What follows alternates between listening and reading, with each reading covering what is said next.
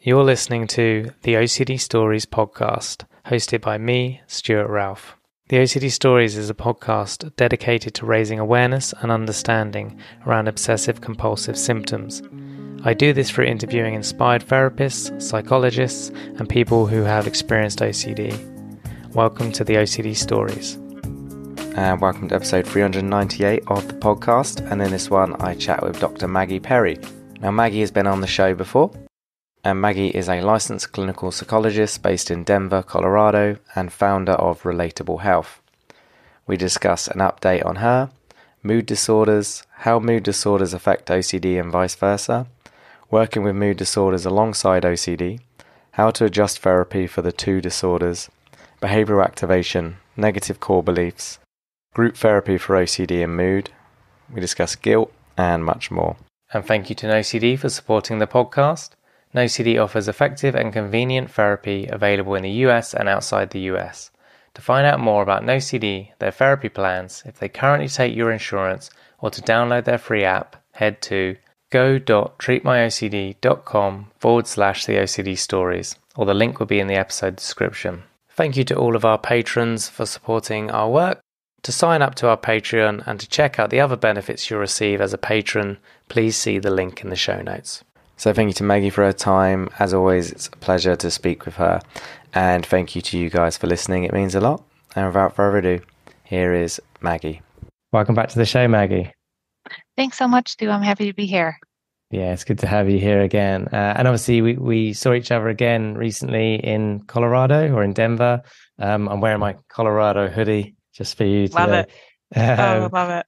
Yeah, so we got to catch up then.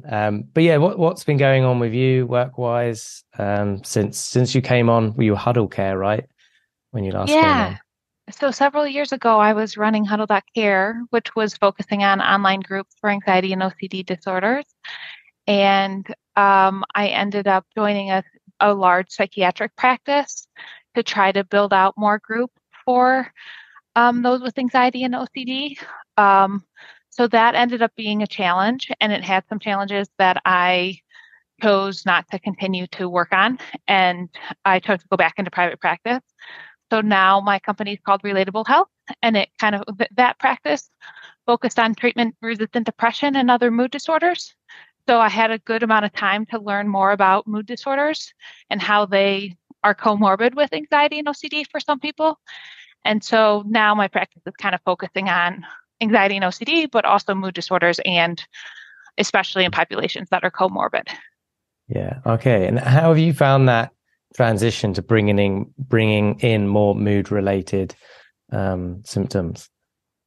Yeah. So I think in the clients that I was seeing before, people often have mood disorders, and so it maybe it was just not necessarily their presenting problem, or maybe they didn't notice that they had a mood disorder, or the differential diagnosis around their mood disorder wasn't as well understood. So I'm just finding that I'm more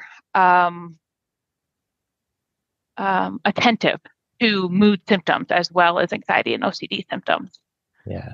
Okay. So maybe they were there all along in some of your clients, but you weren't purposely looking out for it before. Yeah. Or Okay. I didn't have the working conceptualization that I have now.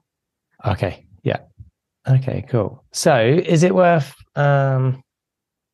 actually, where do we start? Okay. So the more generic question is why is it important to focus on mood or keep an eye out for it or factor it in, do you think, within OCD and anxiety?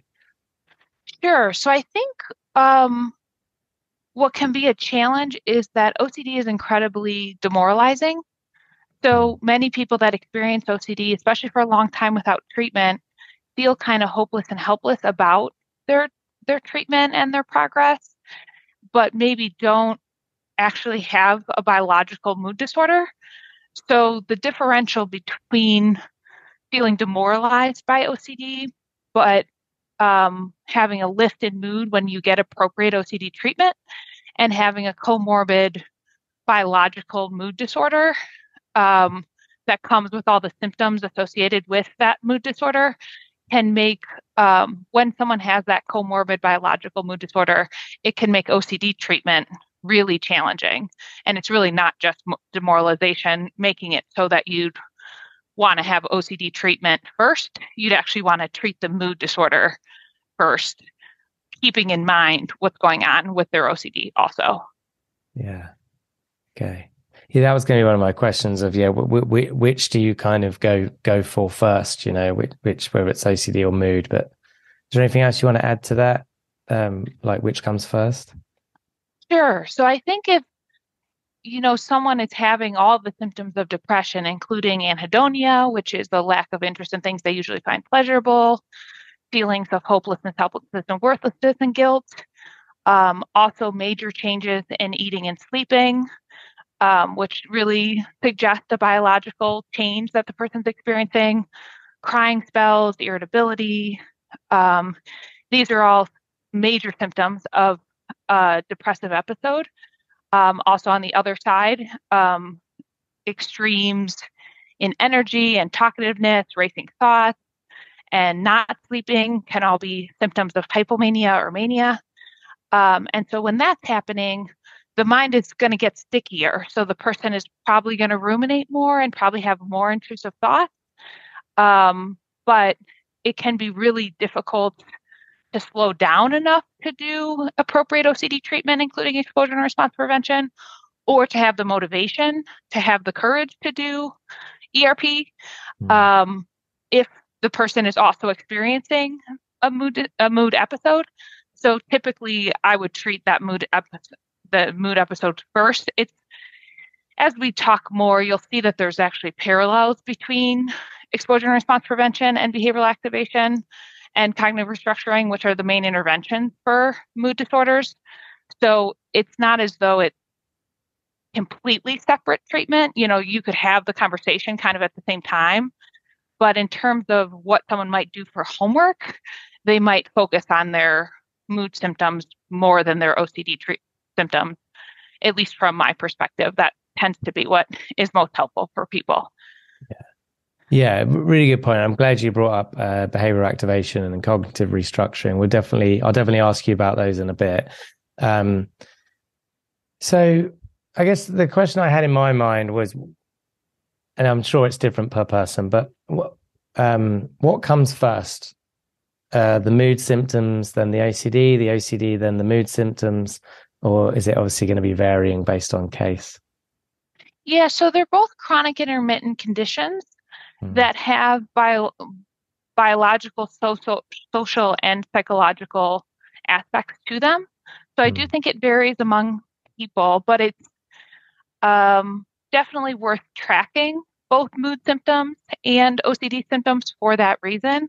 For some people, the biological symptoms come first. So there's changes in eating and sleeping and more anhedonia, and then rumination, sticky thoughts, and negative core beliefs being activated. So kind of cognitive symptoms come after biological symptoms for some people. Some people are more likely to have the cognitive symptoms first. And I think in that case, the OCD might show up first. So the person that has sticky thoughts and ruminative thoughts and worried thoughts first, that's going to look more like OCD. But then if those go untreated, they'll get the biological symptoms of mood also. Okay, yeah. And actually, in that case, you could treat the cognitive symptoms as quickly as you can so that the person's less likely to have the biological symptoms. Okay, that's interesting.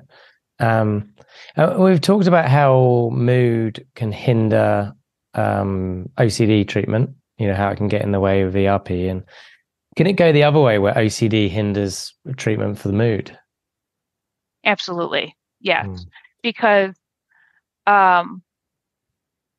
in both cases, you want to do the opposite.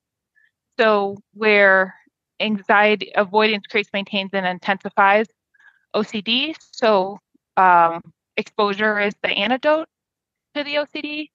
Kind of withdrawal is an avoidance is the major symptom of depression. So behavioral activation is the antidote to depression.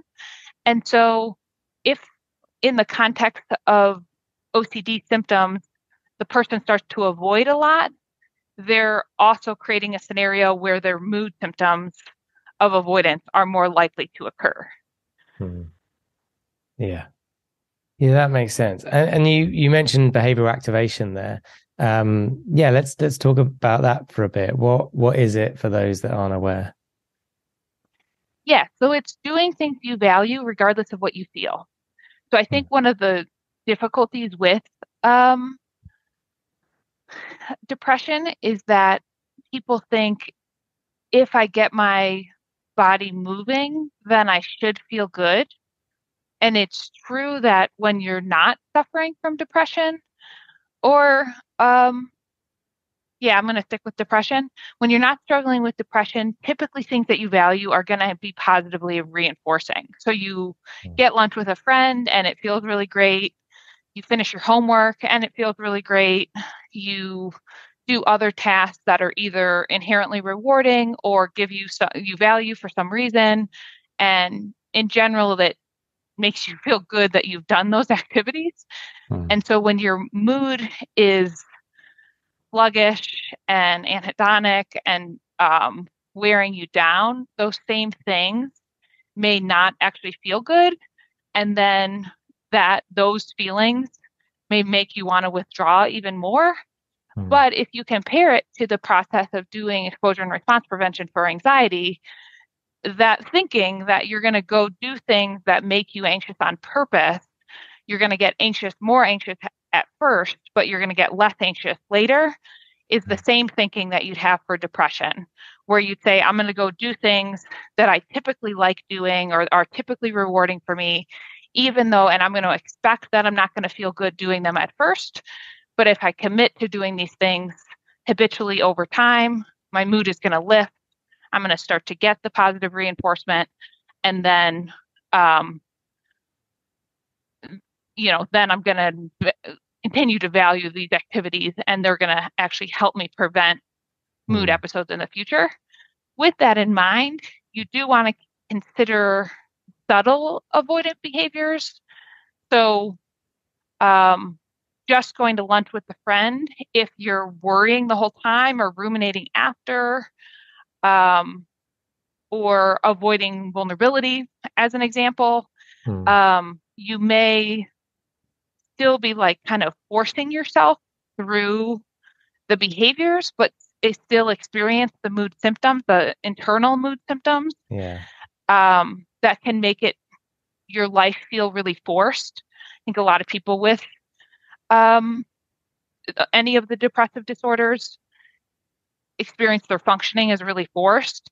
And so if you're just like with OCD, some people don't avoid in a situational kind of way or compulse in a physical kind of way. They have more internal or mental symptoms. And with depression, you can also have mental symptoms that maintain the disorder, even if you're functioning, just fine in your everyday life. Yeah. Okay. So as you do behavioral activation, becoming aware of still what's going on in your mind, and if you're ruminating or doing any internal compulsions, for want of a better word. Behavioral activation is the major intervention, just like exposure is the major intervention. But if you don't do the cognitive work along with the behavioral activation, you can still suffer from the disorder. Just like OCD, if you don't do the cognitive work, you can still have tons of anxiety, even if you're doing exposure. Yeah, good point. So the thing with behavioral activation, it's definitely a useful tool, and I use it when appropriate. The thing that's, I guess anyone listening might think, well, if someone's depressed or if I'm depressed and I suddenly, get tasked with doing something that I enjoy. The thing with depression is you don't have the energy, right? Or the motivation or the not willpower, it's wrong. You know where I'm getting at. You don't have the desire to go do whatever it is. So how do you, when you're working with someone, how do you get them to just go do one thing or push themselves to, do one thing? Yeah, it's definitely got to be the smallest next step. And the person has to understand the conceptualization that it's not necessarily to really, show up to class and have the best day of school or show up to work and have the best day at work. Again, you're not trying to have the best social experience you've ever had, but rather you're trying to challenge your mood. So you're doing whatever your smallest next step is, which could be putting your shoes on and opening your front door, making it to the mailbox. It could be, whatever the smallest, whatever you're avoiding and is the smallest next step in the context of your life. But in the example of like, just put your shoes on, you're not necessarily hoping to get a good workout in. You're just noticing your mood symptoms and saying, hey, mood, this is not me. I'm not choosing to live according to what you want me to be doing. So I'm going to actively challenge you in some way, which is very similar to the way you challenge anxiety, that you're not necessarily challenging your anxiety so that you have the best outcome, but rather you're doing exposure for its own sake to the anxious experience. Yeah. Yeah. Okay. That makes a lot of sense. And do you find that with behavioral activation for mood, it's maybe a slow process at first, and then they gain momentum as they do start to get that positive feedback again? Or does it differ? For some people, it's quite quick, if that makes sense. Yeah, I think depending on the intensity of the biological symptoms, it can really be a slog. You can really suffer from depression for a long time, and many people do. Sometimes when people get it, just like with anxiety, it mood changes quickly, which can be a delight, but it can also really be a slog of committing day after day to regular hygiene, regular eating, regular sleeping, regular movement, doing things you value, even though they feel terrible. And like, it's a huge leap of faith to do that day after day, week after week, even when it doesn't feel good. And mood changes sometimes are quite gradual. Yeah. Yeah. I think that's good to know. It's for anyone maybe struggling with it a bit, that it takes some time. Yeah. And cognitive restructuring, tell us about that and why that might be helpful for mood. Sure. So oftentimes people have narrative, in addition to the biological vulnerability, people have narratives that make them feel hopeless, helpless, and worthless. So depression isn't just lots and lots of sadness or lots and lots of guilt. It's often hopelessness, helplessness, or worthlessness on top of the experience of sadness. And so, first of all, how I would frame up cognitive restructuring would start with kind of the 3-component model of emotion. So you'd want to start monitoring sensations, thoughts, and behavioral urges that are associated with common emotions that someone is experiencing. And then we'd want to look at like the secondary interpretation of that. So if they had sensations, thoughts, and behavioral urges associated with guilt, for instance, which could be because of their excessive guilt associated with their OCD, then we'd also want to look at like, when you feel guilt, do you also feel hopeless? When you feel guilt, do you also feel worthless? And then in looking at that, I would want to know what kind of narratives maintain that sense of helplessness or worthlessness, and kind of help the person come up with a more compassionate narrative, or even kind of identifying the emotion in that way and the secondary process in that way can disarm it in its own right. And so just by talking these things through, journaling, being in a support group, talking about it in psychotherapy, they can all generate self-understanding in a way that helps the person cope with those feelings more effectively. Good point. And something that hit me there was, I didn't actually ask you to define mood, which I probably should have done at the start. So I guess, how would you define mood? It's in your understanding. Sorry, not like, the psychological definition. I think mood informs life. So emotions are the primary driver of who we are and how we show up in the world, what we choose to do and why.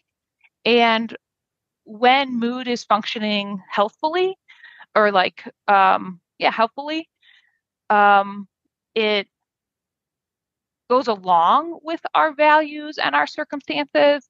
And so when things are going well, we're in a good mood. When things are going poorly, we're in a bad mood.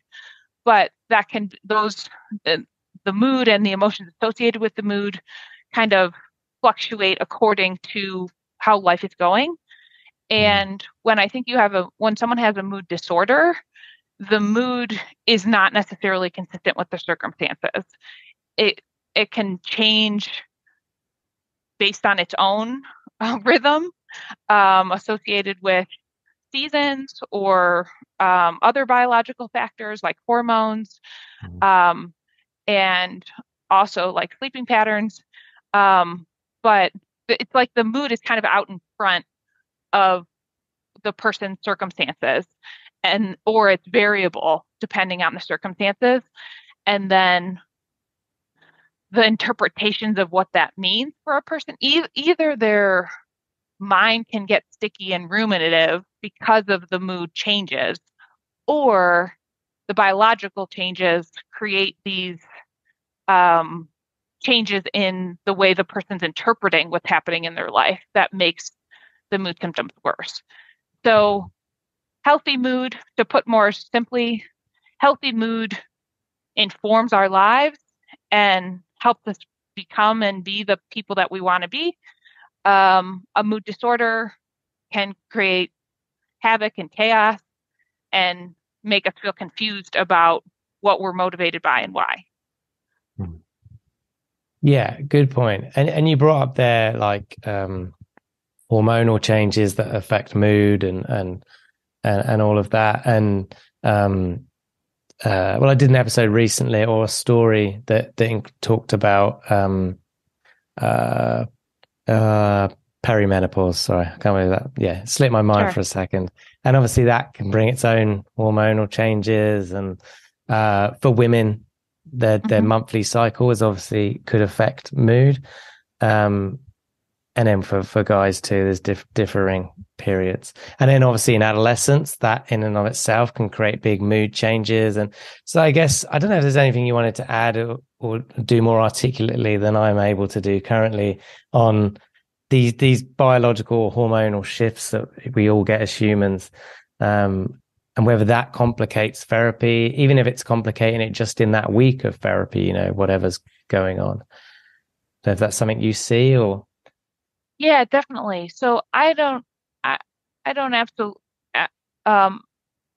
absolutely understand kind of the biological forces associated with hormones, but what I see cognitively and behaviorally is that as people sleep differently, eat differently, move differently, they also can become irritable. They can have crying spells. They can just act differently with their friends and family, and then or in their other important role functioning like work or school. And so those kind of, again, like biological changes that manifest themselves behaviorally have an impact on how life goes. And then that becomes a vicious cycle, because then people respond to them differently. Then they have different types of thoughts. Then they're ruminating or having sticky thoughts. Yeah. And then all their symptoms come back. Yeah, it just feeds into that mood cycle and depressive cycle if it's there. Exactly. Yeah. Yeah, gosh. Yeah, and I didn't sleep that well the other night. I won't share the reason, but I didn't get much sleep, and it was very broken and very interrupted. And the next day I was very irritable and very snappy and probably not pleasant to be around. And if that was happening on a regular basis, I could then see that feedback is going to feed into my mood, my belief about myself, that, I'm someone people don't like or get annoyed at, Yeah. that's not saying that lack of sleep is going to cause a mood disorder, but it's just to say if you've already got one and then these other factors come in, these hormonal changes or lack of sleep or nutrition isn't quite right and maybe way too much sugar, and then that's messing with our mood. Yeah. Yeah. And I think just like with the pandemic, more people have experienced clinically significant levels of anxiety, of, you know, about the probably as a consequence of the uncertainty of that period of time. I think just because you're mentioning kind of even if you don't have the underlying mood disorder, I think the social isolation associated with the last couple of years likely made people that were not necessarily clinically, biologically vulnerable to mood disorders, gave them more mood symptoms. So you might be at a subclinical level, but if for any reason your life circumstances slowed down the amount of movement you got, changed how you slept, made you more socially withdrawn, those are kind of life circumstances that can mimic a mood disorder. And so for some people, if you don't also have anhedonia and hopelessness, helplessness, and worthlessness, you can kind of work yourself out of those circumstances relatively quickly. But for other people, they can spiral into depression quite easily. Yeah, okay. That makes a lot of sense.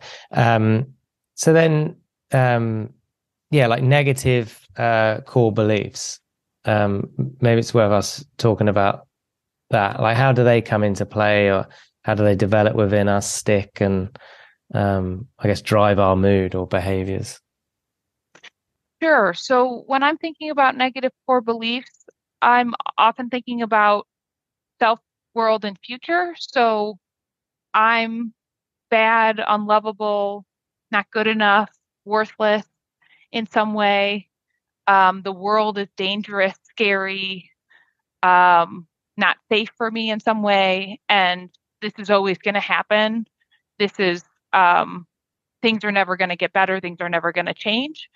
So those are typically the types of thoughts that we're thinking about when we're thinking about having negative core beliefs. And all kinds of life circumstances can contribute to why someone might feel that way, whether that's in early life or in their present time. And so those kind of map on with the feelings of worthlessness, helplessness, and hopelessness, where worthlessness is feeling like you're bad or unlovable or not good enough in some way. Helplessness is feeling like you can't be effective in the world and kind of affect change or have control and mastery the way that you're hoping. And hopelessness is like things are never going to change. And so I think psychotherapy can target all of those things. So again, building self-understanding around what's contributing to your sense of worthlessness. And I think trying to become more flexible about the context which may have contributed to that worthlessness and how kind of true that that feeling is compared to like how it might be informed by the particular context that you're living in or you lived in at the time. And then also with the world and the safety of the world and the ability to be efficacious in the world. If you, for whatever reason, had life circumstances early in life or even in the present time where it's difficult to be effective, or you had kind of traumatizing experiences of helplessness, working through those experiences would be looking for ways that you can be effective now. And that was then, this is now.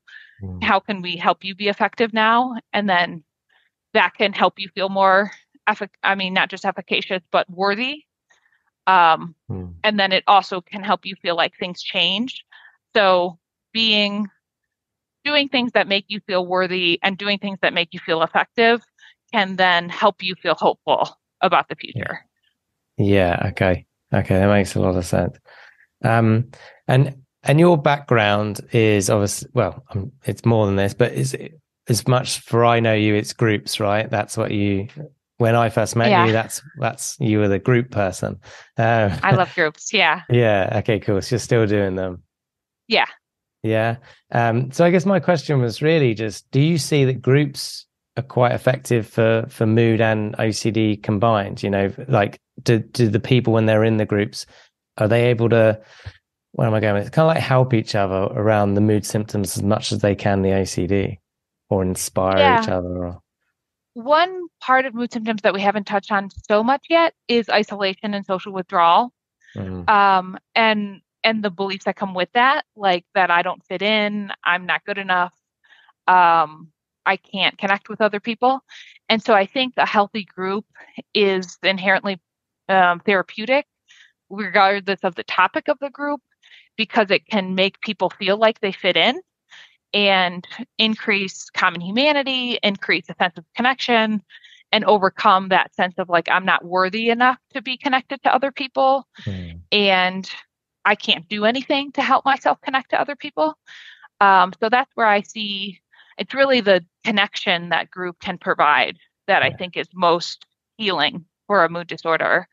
And then I think things like altruism, so helping other people in the context of the group, it's great for mood symptoms.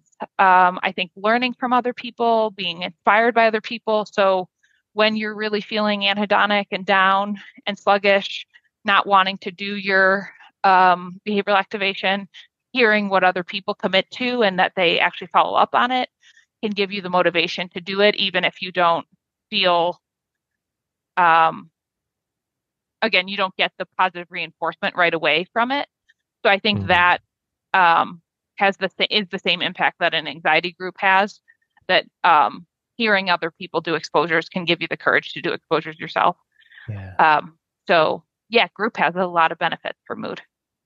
Yeah, and I guess this is the same for an anxiety group, but the kind of shame came to mind, and hearing others with the same sort of mood-based symptoms being shared, or maybe arguments they've had with people because of a mood or whatever it was, or they weren't feeling great. Hearing others share that might help them with their own shame of, okay, it's not just me, you know?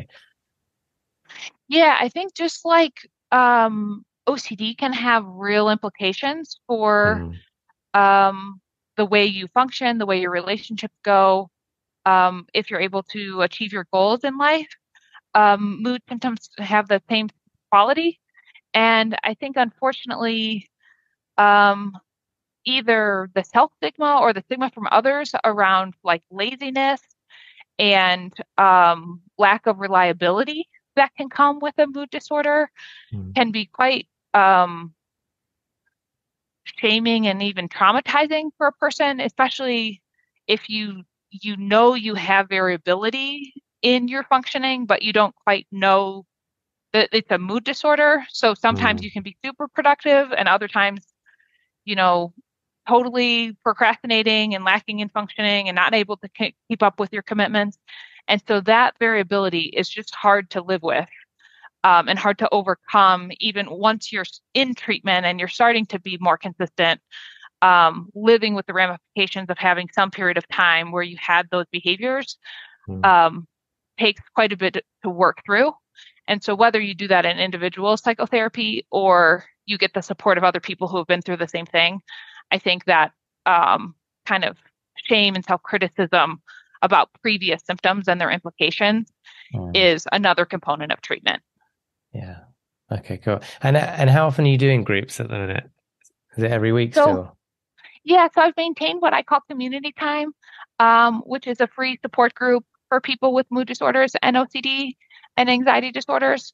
And I have a newsletter, so we have a different topic every week, whether it's perfectionism or uncertainty, negative core beliefs.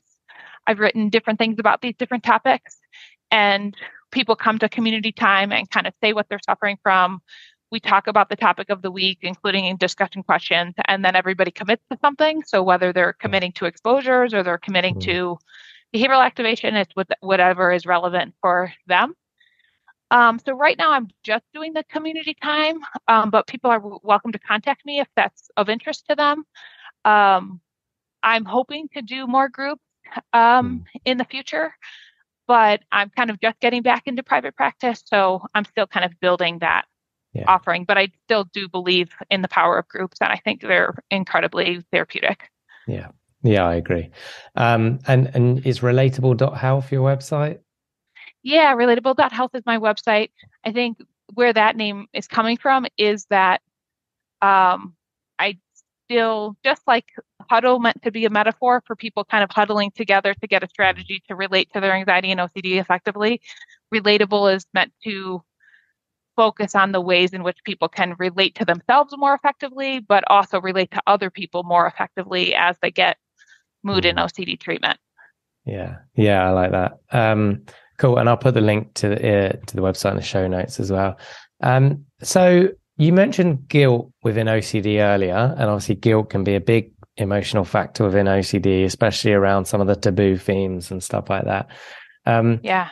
Do you see that really maybe triggering or amplifying the mood disorder when there is a lot of OCD guilt around symptoms?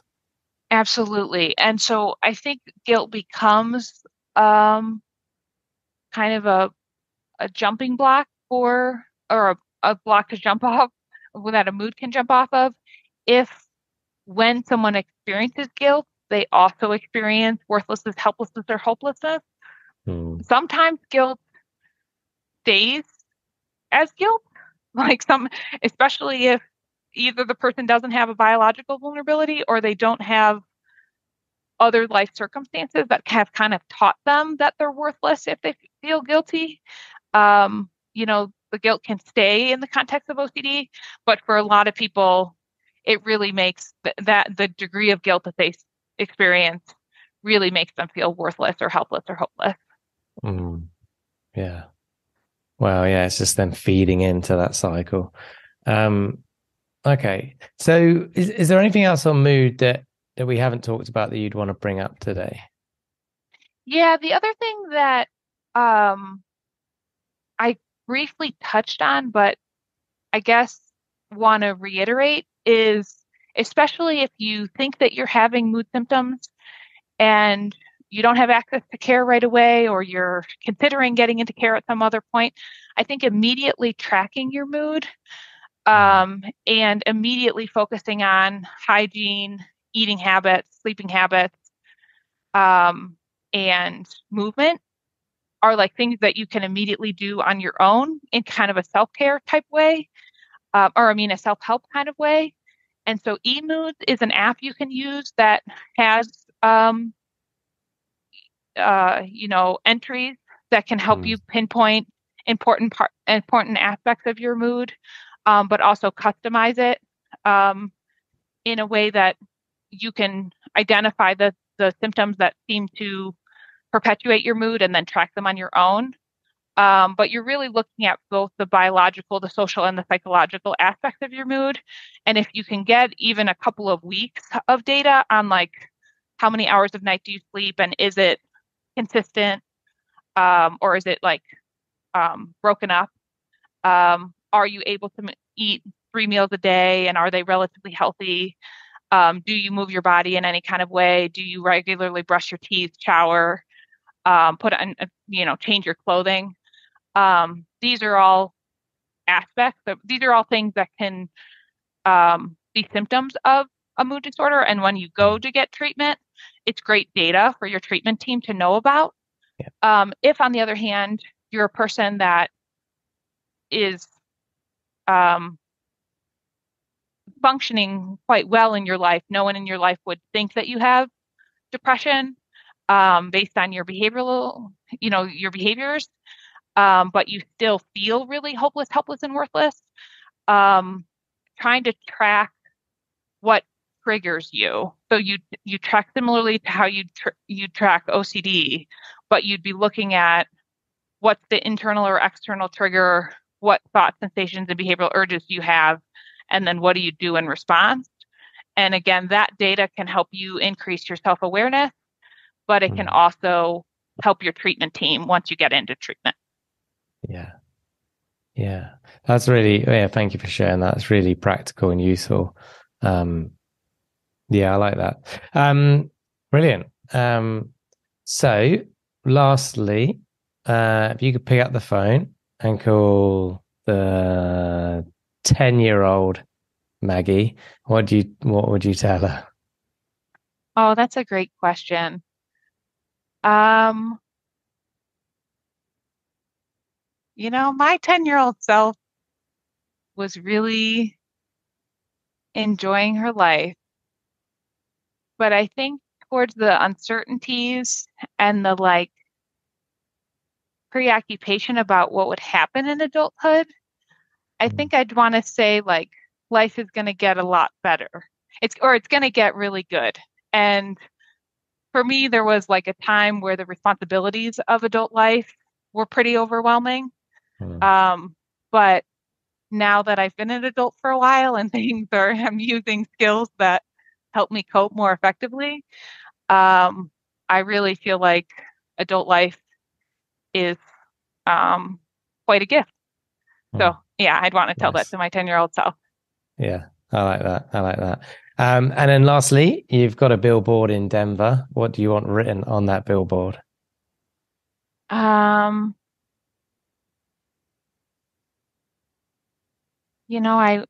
It wouldn't totally capture the message, so I'm going to say the message now. I would want it to be stay curious, because I've been thinking a lot lately that in addition to courage, curiosity is really what helps mood and OCD treatment. Curiosity gives you the strength and motivation to self-monitor in a way that is necessary. It helps you do the self-reflection that helps you change the narratives that maintain mood and OCD. And it can help you have the openness and the courage to connect with other people, even when you're suffering. So stay curious. Curiosity is a value that I really think is important to treatment these days. Yeah, really good point. It also helps you keep looking for answers, right? Yeah. So, right. Brilliant. Look, thank you so much for coming on and talking about this topic. I've enjoyed it, and hopefully, I'm sure it's helped many people that have listened. Yeah, I hope so. I really enjoyed it too. Thank you so much, Stu. Thank you for listening to this week's podcast. And thank you to our Patreons who helped make this episode possible. And if you would like to find out more about Patreon and the rewards and benefits, then there will be a link in the episode description. If you enjoy the OCD Stories podcast and would like to support us with a one-time tip/donation, please go to theocdstories.com/support. All tips, no matter how large or small, are greatly appreciated. Please subscribe and rate the show wherever you listen to the podcast. And thank you to NoCD for supporting our work. If you want to find out more about NoCD, head to go.treatmyocd.com/theOCD stories or click the link in the episode description. And quick disclaimer, guys, this podcast is not therapy. It is not a replacement for therapy. Please seek treatment from a trained professional. And until we speak, take care.